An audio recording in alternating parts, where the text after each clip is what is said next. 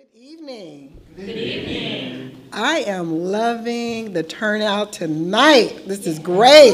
Yeah, so you're excited. It's wonderful. So I'm Cynthia Guidry. I'm the director of Long Beach Airport, and it is indeed my honor and pleasure to really welcome you here this evening. Gosh, we have some great conversation and presentations that will happen tonight, but certainly with our recently commissioned Centennial Report, which details Long Beach Airport's incredible 100 years of aviation and sheds light on a few lesser known stories. This really is so important that we share more of our rich history. I do want to start out by thanking the Long Beach Public Library for allowing us to be here tonight. Please give them a hand.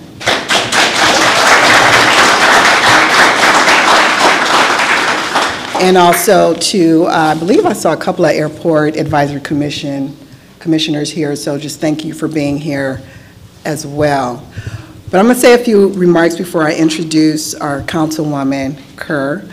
But today, we're building upon Long Beach Airport's reputation as one of the best airports in the nation. We are, and I get to say that, but we are ranked among the top 10 airports, and in fact, for our second year in a row, we have been voted by Condé Nast Traveler magazine, the readers that look at that magazine, as the best, one of the best in the top 10 in the nation. And it's really a great honor to be able to say that and have that for our city and for our airport. But many of you who have flown through Long Beach Airport know we really do get to celebrate just having a wonderful aesthetic at the airport. We have a beachside vibe. We're very easy to access. I mean, it's just really great to have this airport in our city. And you know, our open air concourse, just the ability to really relax and offer that to the travelers is so important to us and to our public, and I hope many of you in the room. But we're at a time where we have 24 non-stop destinations at Long Beach Airport. That is more than we've ever had in our 100-year history, and that really is just speaks to the partnership that we have with our air carriers, who are doing a phenomenal job. And so we are a priceless resource. I do believe that, you know, for our community and the convenience that we offer to travelers, we really are a place that is an economic engine, creating thousands of jobs right here in this city. And so it does attract a lot of investment, a lot of interest for our city and our local economy. But beyond celebrating the 100-year milestone, it's an exciting year for Long Beach Airport, because we'll also complete the restoration of our historic terminal. And many of you know that is in the works right now, and I had a little peek this week of where we are in our renovation, and I can't wait for that to really be revealed and back open to the public. You will completely love it, and I'm confident in saying that, because it shows so much promise right now, and so just really excited about that. But finally, our inherited legacy that I get to participate, and you know, I really want to take a pause, because I like to acknowledge, you know, we're at a time where, yes, it's 100 years, this airport is going through a transformation, but for those of us, and our airport team is here, for those of us that work there, we get the honor of being there and stewarding this great airport, and it is absolutely beautiful. So with that, the work that we do wouldn't be possible without the great support of our community and local legislators, including Councilwoman Megan Kerr, who is here to say a few words. So come on up, Councilwoman.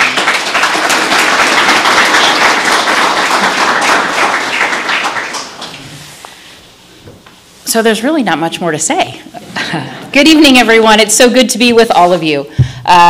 As Director Guidry said, my name is Megan Kerr, and I have the honor of representing the 5th District of Long Beach on the City Council. I am a born and raised Long Beach girl. I grew up in Bixby Highlands, currently live in Bixby Knolls, and have watched planes go over my house and around my airspace for my entire life, from C-17s to general aviation and everything in between. And as Director Guidry said, it's so important to tell the stories that maybe we haven't heard yet or we've heard a little bit about, because we continue to build on those today and into the future. So this was the first 100 years of this airport, and the transformation that's happening is going to take our community and the aviation space industry into the future. And I'm so excited to, again, as you said, steward that and be a little bit of part of the history. So thank you so much for coming out tonight. I am super grateful that you are all here to hear these stories. And that's all I need to say. So I'm going to introduce, actually, Dr. Pandya from the Long Beach Historical Society to tell you a little bit more.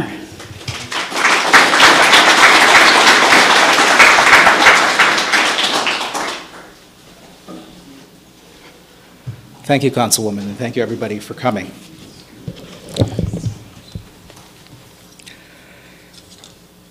For those of you who may not know, the Historical Society of Long Beach preserves our rich past for our local communities and for scholars through archival collections, exhibitions, and programs. When our executive director, Julie Bartolotto, fell ill, she asked me to say a few words on her behalf. I agreed instantly because this report is important. It helps recover a forgotten history. How aviation and later aerospace remade Long Beach and Southern California. A quick example. Through the mid-1960s, aerospace was the spine of the regional economy. And as late as the mid-1980s, nearly 500,000 LA County residents worked for private defense firms in the US military. Assembly houses, engineering firms, metal shops were among the thousands of businesses that carpeted the LA Basin and Orange County, only to pick up again on the other side of Camp Pendleton in San Diego. This report, though, helps eliminate two dimensions of this story that have been especially obscured. The story of aerospace's infrastructure, the municipalities, the airports, the regional agencies, the public-private partnerships that supported its growth, and especially the story of women and minority communities who shaped and were shaped by aerospace. This report does a wonderful job of making these two features of aerospace's past visible. Just to toot our own horn, I quickly wanted to note some of the materials from this report that were found in the archives of the Historical Society. In Long Beach's Director of Aeronautics, Nicholas Dallas's files, the early city manager files, our Douglas Aircraft Collection, and our extensive photographic and newspaper collections. So on behalf of the Historical Society of Long Beach, I would like to congratulate the airport on its centennial and the release of this fascinating report on its history. I would also like to thank Dr. Jefferson and Dr. Hart for producing this rich document, as well as our talented team at the Historical Society for all their hard work in helping with this research. Thank you.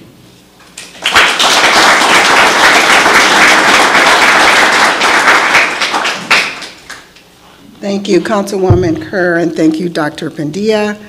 I would like to extend my gratitude to the Historical Society for your support in this work and all that we're doing tonight. I'd also like to mention the two authors that we have here, and we have a special evening planned, but we have first award-winning report authors, Dr. Alison Rose Jefferson and Dr. Philip Hart.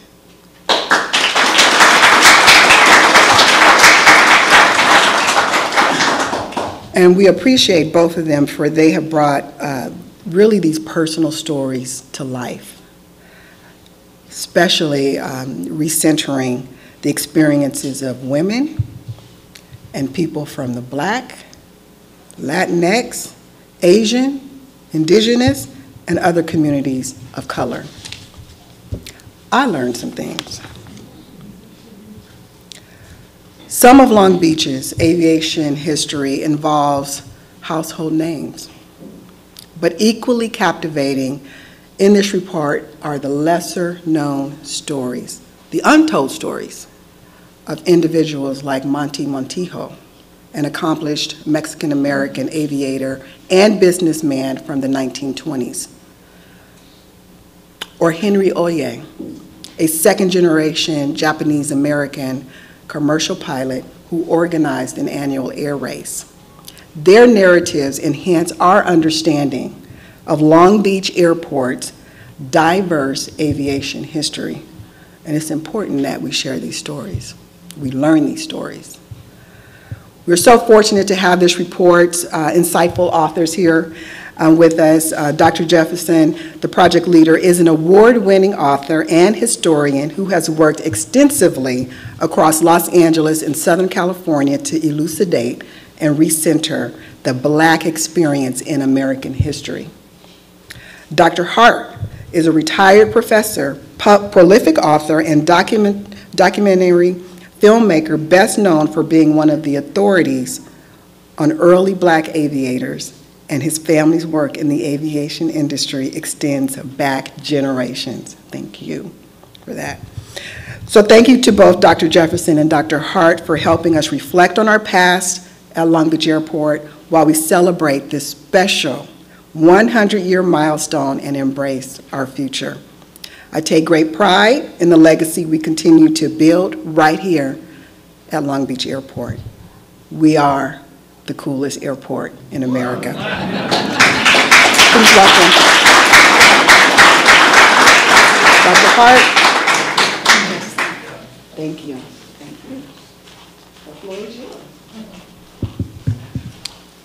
All right, well, thank you all for coming out tonight, and we're going to give you a taste of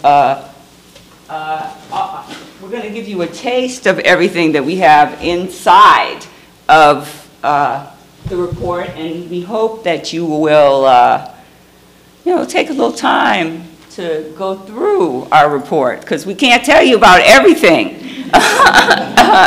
Tonight. We can't tell you about everything. And somebody's going to come up and say, oh, you didn't say something about that. Well, we only have 40 minutes. Okay. So Southern California has now, for over a century, been at the center of air and space flight experimentation and manufacturing, reshaping and challenging the region's economy, culture, demographics, environment, political landscape, and the human imagination. Long Beach Airport was at the center of the development on November 23rd, 1923, when city officials had the vision to establish the first municipally owned airfield in the American West. Today, Phil Hart and I are going to talk about some of what we learned in our research project, and the name of it is up there on the screen. And it encompasses the histories and significance of Long Beach and Southern California aviation activities from the early 20th century decades into the 1980s.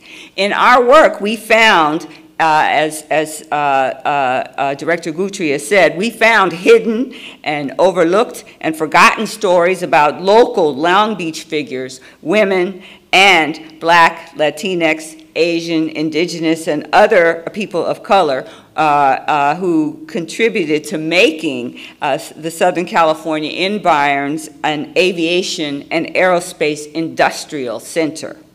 We hope you will be inspired to learn more about these histories and maybe some others, but these histories that we discuss tonight and explore in our essay. How many people here in our audience have knowledge of the origins of flying in Long Beach in Southern California in the early 20th century? Okay, okay, all right. At the center of, at the turn of the 20th century, before airplanes flew, flew over the city of Long Beach and the California landscape, hot air balloons passed through the skies when these contraptions were popular worldwide. In 1905, one was used in marketing as a special attraction of daring stunts to be performed from this airship to entice summer visitors to the new Long Beach Oceanfront amusement park, the Pike, at the former Pine Avenue Pier, marking the beginning of aviation history in the city. Simultaneously, shortly after Wilbur and Orville Wright's 1903 successful demonstration of an airplane's capability of powered sustained flight, California's enthusiasm for flying began and intensified during the next few decades. The state's clear skies, moderate climate, and abundant cheap land became the tools to promote aeronautics and aviation in the development of aircraft and airfields and in the attraction of aviators, air machine builders, risk takers, and entrepreneurs. Airfields would become symbols of the future as Southern California was starting its ascension to being the aviation capital of the United States. Initially, an airplane was a novelty that was used in air stunt exhibitions, but at the same time, it was also viewed by many as technological progress towards a new, modern, alluring, and potentially practical transportation method. In 1910, regional civic leaders and business community members seized the opportunity to stage the Los Angeles International Air Meet, which was viewed as an economic development and marketing tool to encourage people to visit, move to, and invest in the region. The 10-day program held from January 10th to 20th was the first official major international air show on U.S. soil. American aviator and aircraft builder Glenn Curtiss won the International Air Meet held in August 1909 in Reims, France. And the rules specifying that and then there were rules that specified that the winner, the winning nation, would host the next air meet. Curtiss was based in Hammondsport, New York, and along with his flying colleagues, they brought this event to Southern California because of what did I say about our weather? Our mild winter weather and wide open spaces. The Southern California competition featured European and American pilots of monoplanes, biplanes, hot air balloons, blimps, and a few experimental machines that never got off the ground in competition. And there was prize money. The Los Angeles Times called this air meet one of the greatest public events in the history of the West.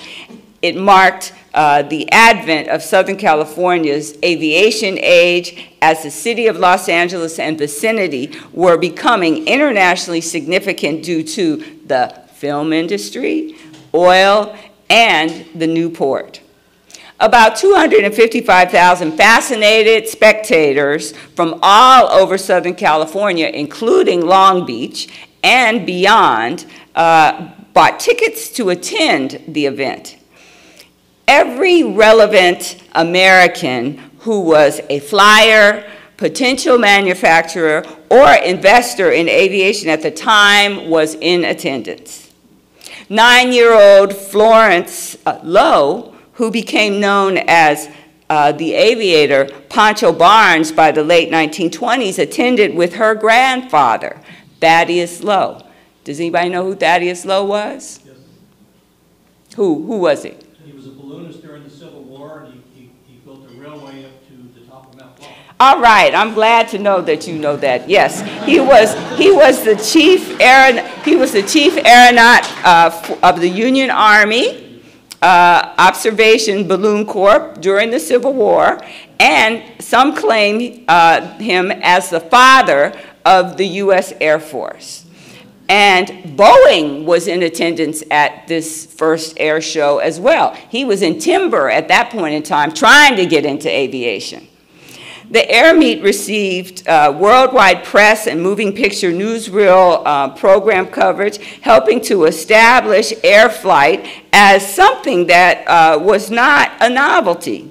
The world got the opportunity to view the superiority of the biplane for flight, and the airplane manufacturers would take this cue to build them as warplanes for World War I. The continued presence of the aviation and aerospace industries as an economic driver in the Southern California region and national economies is the biggest resonating legacy of this pivotal January 1910 event and the 3 other air meets that took place before 1913, all held at Dominguez Hill up the road a bit. Glenn Curtis was spurred on to open a flight school in San Diego where he trained armed forces members and civilians to fly. Long Beach would see the beginning of local entrepreneurs constructing and flying their own aircraft before the U.S. Entered World War I in 1917.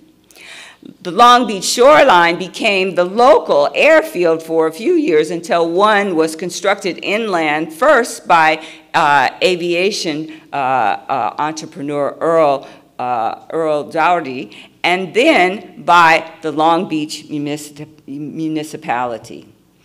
Frank Champion and Earl Dougherty began their intense infatuation with flying at the 1910 Air Meet and became the first 2 Long Beach officially licensed airplane pilots in 1911.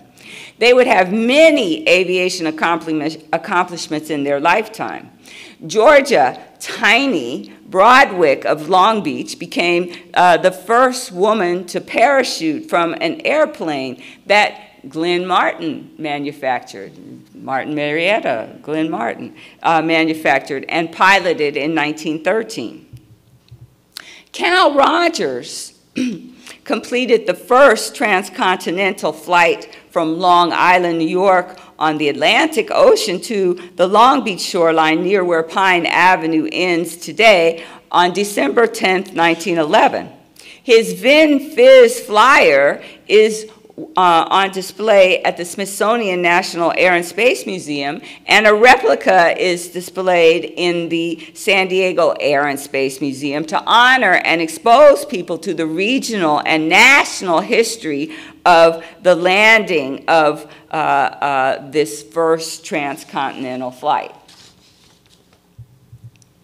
Although not so remembered in popular memory today, Blanche Stewart Scott was the first woman aviator to perform in the 1912 Air Meet, along with Tom Gunn, the first licensed Chinese-American pilot.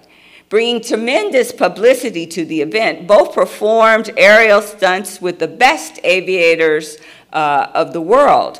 Although his name is not maybe as remembered in households today, Gunn is viewed as a significant influencer of early Pacific region aviation development. Los Angeles's Earl Dougherty flew in the flew in the last of the air meets in early 1913, where he did flight events that would go on to be useful in combat warfare during World War I, which would be a testing ground for the capabilities of aviators and airplanes as warfare tools. Daugherty and other aviation-minded businessmen of Long Beach would participate in various air record competitions and stunt performances around the U.S. as they built airplanes that they would fly from the shores of Long Beach until World War I enlisted them and others into service. And also during this time, the United States Navy would begin training pilots on the Long Beach shoreline in 1915. So now I'm going to turn it over to my co-author, Phil Hart. Which one should I hear?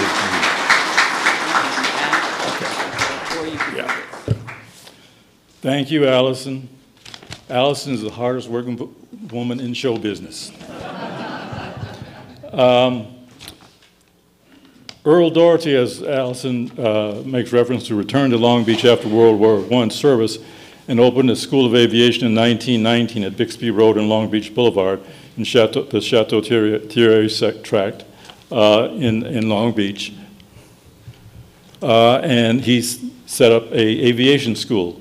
Other significant pilots in Long Beach who were colleagues of Mr. Doherty were Frank Champion, as Allison mentioned, Monty Mojito, who the airport director referred to, and Art Ebright, who was a real estate agent, as well as a pilot, and used to fly clients over Long Beach, showing them this land is available here.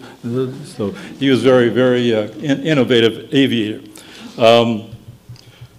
Bessie Coleman, one of those unknown stories, came to Los Angeles in 1923 to participate in an air show.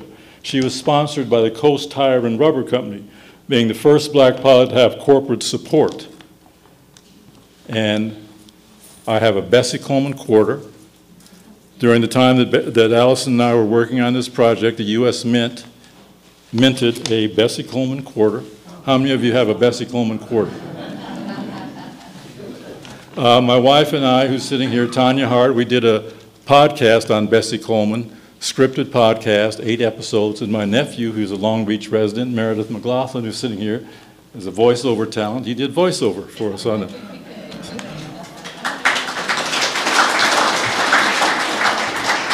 Now, the same year that Bessie Coleman came to Los Angeles in 1923, Long Beach launches its municipal airport. And then in 1924, the Long Beach Airport is dedicated at Cherry Avenue and Spring Street. And we're here today to commemorate that centennial. And then soon thereafter, James Herman Banning, who is my mother's uncle, came to Long Beach and became the chief pilot for the Bessie Coleman Aero Club. The Bessie Coleman Aero Club was founded here in Los Angeles in 1929 by William Powell. William Powell, you see on this photo, he's the gentleman on the right. To the left, those of you who are boxing fans recognize Joe Louis. This is at the Bessie Coleman Aero Club Aeronautics class that was held at Jefferson High School in Los Angeles. This is the O'Donnell School of Aviation. In 1928, Lloyd O'Donnell and his wife Gladys opened the O'Donnell School of Aviation here in Long Beach. Gladys O'Donnell became known as the Flying Housewife. And there's a recent documentary that says that her husband, who taught her how to fly, became quite jealous of her because she was exceeding him in terms of her accomplishments. And those of you who are married, you may know that story. In 1928, my mother's uncle, James Herman Banning, learned to fly He moved to LA in 1929, rather. He earned his license in 1926 in Ames, Iowa. He was an engineering student at Iowa State College. So he earned his license in 1926, becoming the first African American to earn a pilot's license in the United States. He moved to LA in 1929, recruited by William Powell to be the chief pilot for the Bessie Coleman Aero Club. Here you see Pancho Barnes and oh. If you would like to get a library card, please come to the checkout desk on level 1. Kate warned us that there'd be announcements. It's like being at the airport doing a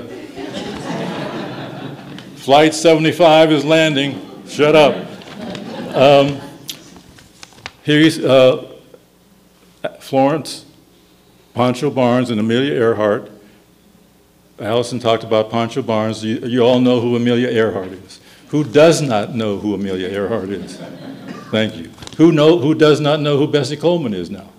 Everybody knows who Bessie Coleman is now, right? This is Colored Air Circus.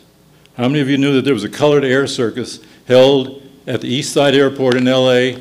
The first one was on October 31st, 1931. This was the second one that was held on December 6th, 1931, at the request of the mayor of LA, John Porter, and the LA County Supervisor to raise money for the unemployment fund of Los Angeles. If you remember, we're in the midst of the Great Depression. So here you see the Colored Air Circus. If you saw the first episode of Perry Mason, this billboard was seen in one of the episodes. And you see Hubert Julian. They're standing there. They misspelled his name. They spelled it Rupert Julian. But that was the second Colored Air Circus held at the East Side Airport, which is now, we know as Montbello.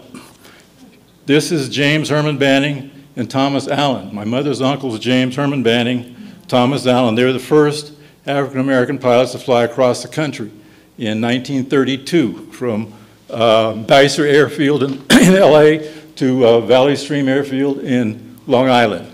And this photo is in the Black Wings exhibit at the National Air and Space Museum, Smithsonian, recognizing their accomplishment. Now, how many of you have heard of Howard Skippy Smith and Mac Skip Gravel? Raise your hand. Okay, you look at this. They were parachute jumpers. And Skip died jumping out of a plane and his parachute didn't open.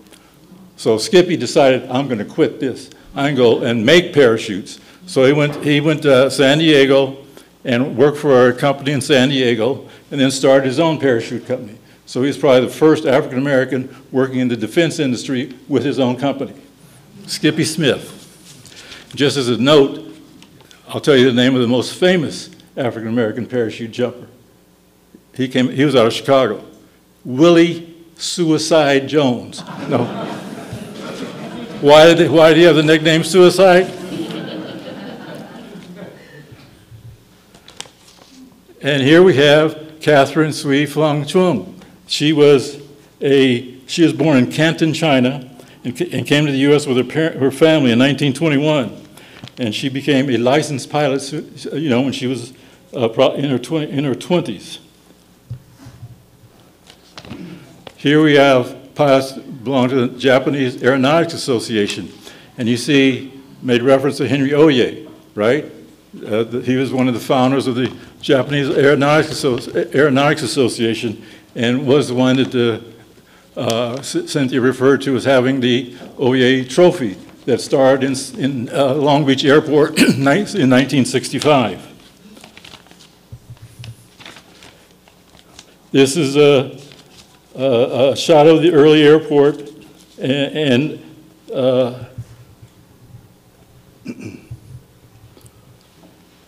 here we have the, let me go back, I don't want to go there right now.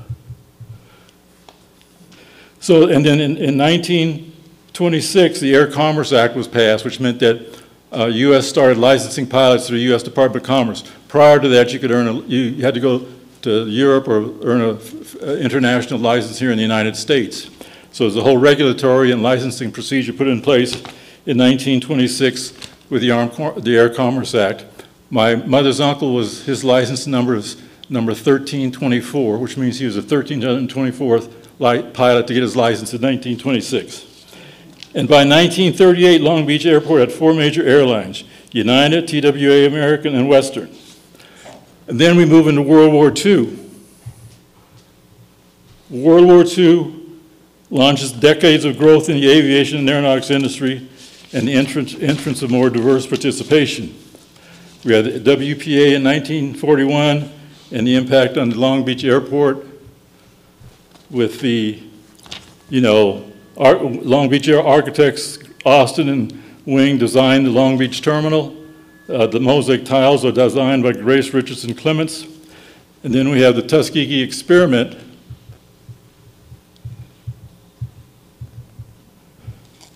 In 1941, with the Tuskegee experiment at Tuskegee Institute in Alabama with the, what we become known as the Red Tails. Leads us to Rosie the Riveters in World War II.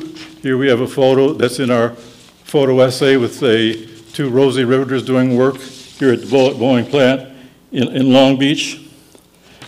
And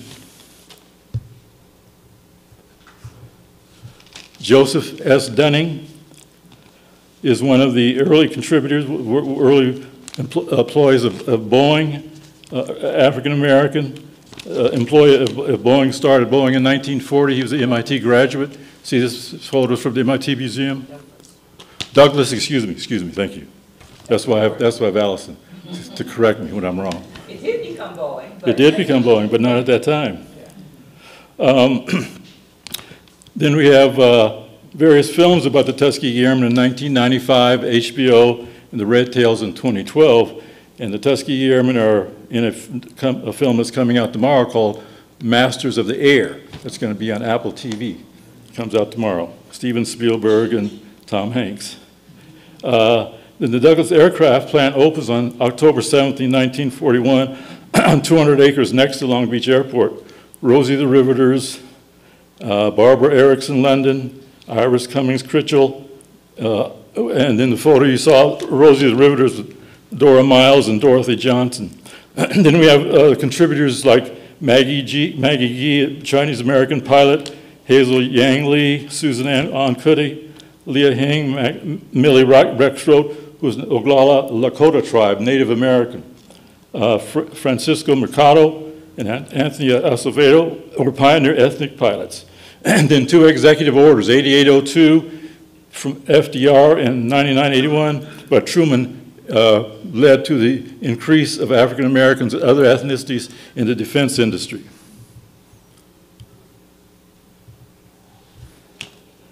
And then I'll turn over to Alison for Growing Pains, Long Beach suburbs and aeronautics industry.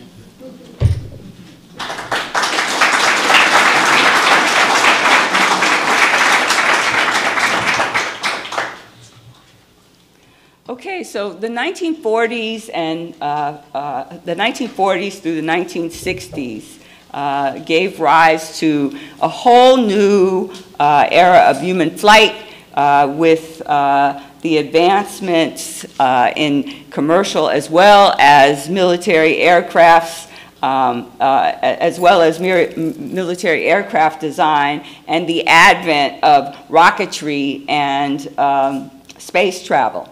New commercial aircrafts were developed that could go longer distances and carry more passengers.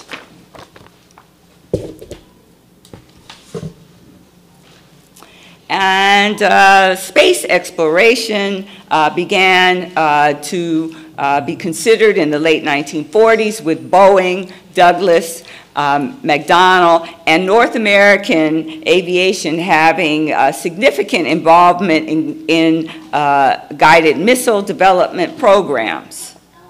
Douglas Douglas engineers came up with the first practical application for space travel in 1946 and became the initial leaders in space exploration and developing the rockets to get a flying vehicle into space. The U.S. became engaged in a space race with the Soviet Union to see what to see who could get people into space first. In California, in this era, Sojin Yukawa, John Quincy Tabor Jr., and Leonard Colacion created opportunities for themselves in aircraft technological advancement and in these new aerospace and related industries. One of the few Japanese Americans involved in the aviation industry in production of aircraft research and equipment in the 1960s was flight test engineer Sojin Yukawa. He was a member of the four-man crew that took off from Long Beach Airport in 1970 in the maiden flight of the prototype DC-10 airplane produced by Douglas Aircraft Division of the newly merged McDonnell Douglas Corporation. And he might have also worked with Joseph Dunning, who Phil mentioned earlier, and you saw a picture of, because Dunning also worked on this program. So it's just kind of interesting to think about, you know, the pioneers and how they would be seeing themselves in different ways during that time period. So the DC-10 was not only the test of an advanced technological aircraft, but also for the new regulations that set noise standards for all new types of subsonic aircraft in order to receive Federal Aviation Administration approval for airworthiness. Yukawa contributed to this DC-10 aircraft's advanced technology program, which was viewed with tremendous hope for solving the environmental noise problems caused by commercial airplanes at that time and for the future. A first-generation born African-American Californian of parents who migrated to Los Angeles' Venice community from Louisiana in the 1910s, John Quincy Tabor Jr. became a chemist and worked at several companies on pyrotechnic devices and fuel development, as well as in rocket development, including for the Patriot missile and the Saturn S-5V lunar orbiter, the NASA Apollo program that was developed to put humans on the moon. Like Yukawa and Tabor, Leonard Colacion was a first-generation American-born citizen and Californian who lived during World War II and the Korean War. He was born in the Watts community to parents who had immigrated to the Los Angeles area from Mexico in the early 1920s. After serving in the Army during the Korean War and earning his BA from UCLA, Colacion was concerned he might not get security clearance for employment in the aerospace industry due to small tattoos that he had obtained on his forearm while he was in the military. Hey, go figure, today that might get you the job. Okay. So with that, his credentials and his expertise prevailed. For most of his 35-year career, he worked in aerospace research at Rockwell International on many projects, including the Apollo space program in the 1960s in Downey, California. And Colacion later worked in Seal Beach, California, for Rockwell on satellite development. And tonight we have two of his children here, Lorraine and Ed, who are sitting here in the second row.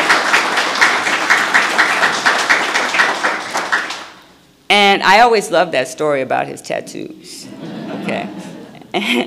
So from equipment production and testing to the astronaut side of space flight, as the new era of human flight evolved, there would... The library will close in 15 minutes. The lower restrooms will close in 5 minutes, and the lower restrooms in 10 minutes. The computers will shut off in 10 minutes. We are no longer making new library cards. If you have items to check out, please bring them to the checkout desk now.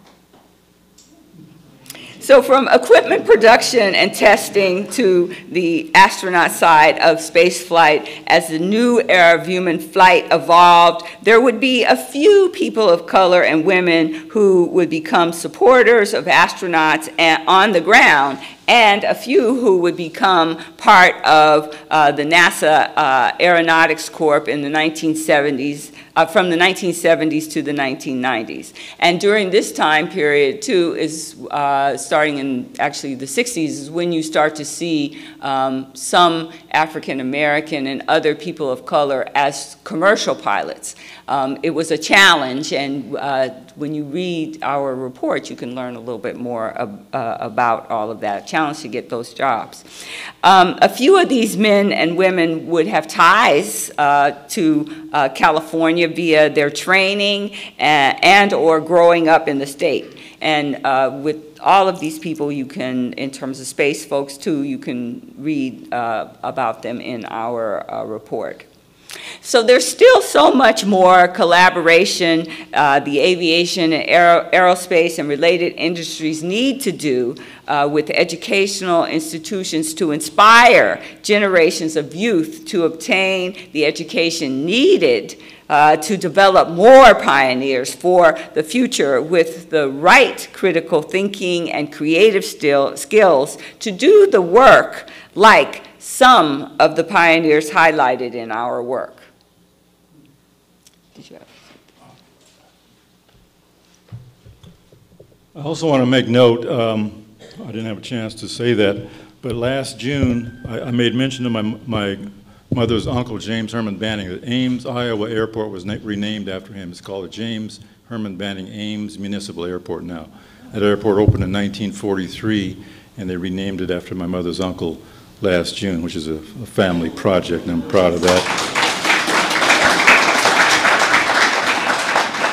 Now, Alison, I want to close. We're going to kind of share the close, and I'll let her close since she's the project leader, and I've got to defer to my project leader.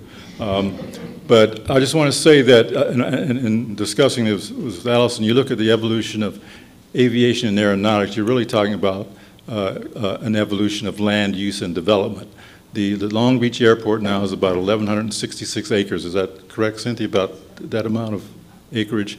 You look at LAX, you look at airports around the country, and the decisions that the municipalities had to make in terms of how we're going to use certain pieces of land in order to promote aviation, in order to allow commercial aviation, civil aviation, and it's been a very important part of many communities around the country in terms of the decisions that we make about building an airport, expanding an airport, the tension that sometimes comes with airport expansion, which obviously Long Beach is experienced just like other airports around the country.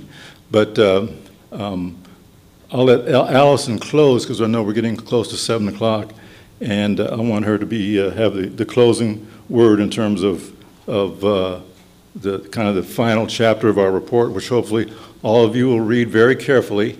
And I have all of your email addresses, so I'm going to be asking questions. I'm going to be giving a quiz next week, so just be warned. But I'll let Alison have the final word.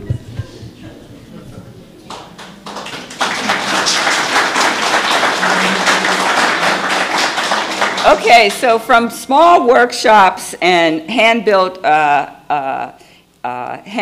aircraft that was made of wood and fabric, and the first air shows at Dominguez Hill in 1910 to Cal Rogers' transcontinental flight in 1912, to the impact of world wars and the growth of aviation and the growth of aviation technological innovations that led the development of big aircraft manufacturing plants to aerospace innovations, Long Beach and its airport have been at the center of the story for over 100 years. The participation of aviators of Black and Latinx, Asian, Indigenous, and other people of color in and around Long Beach Airport was limited. However, women aviators have been present in Long Beach from the early days to the present. And now we have a woman leader at the airport who is also from a community of color. As noted, and we have women, other women in leadership in the airport too. Kate heads communications and her staff has a lot of wonderful women on it. So with that, as we noted earlier, in the 1940s, some communities of color and color members and more women began to gain entry to employment in aviation, aerospace, and related industries. And this included in research, development, and manufacturing, as well as flying. And most of these folks got employed with companies that had federal defense contracts.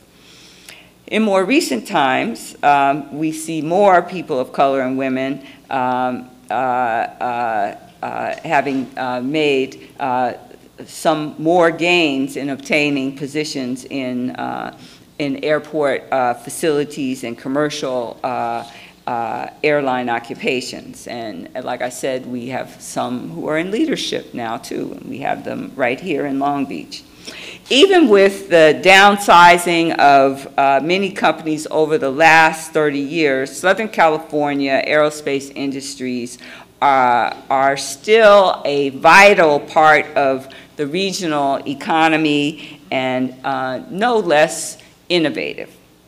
As important as an important connector in local, regional, national, and global travel and related aeronautics industries, the Long Beach Airport continues to be a vital economic engine for the airport itself and for the city of Long Beach.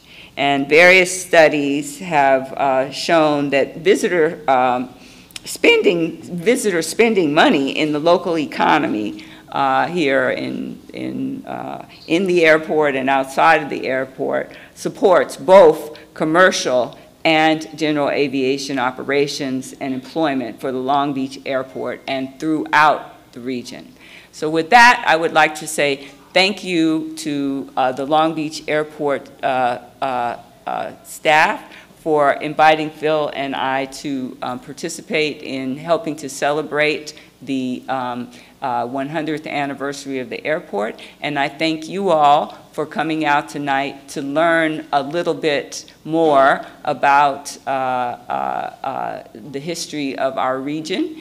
And I hope that you will take time out to look at our essay online.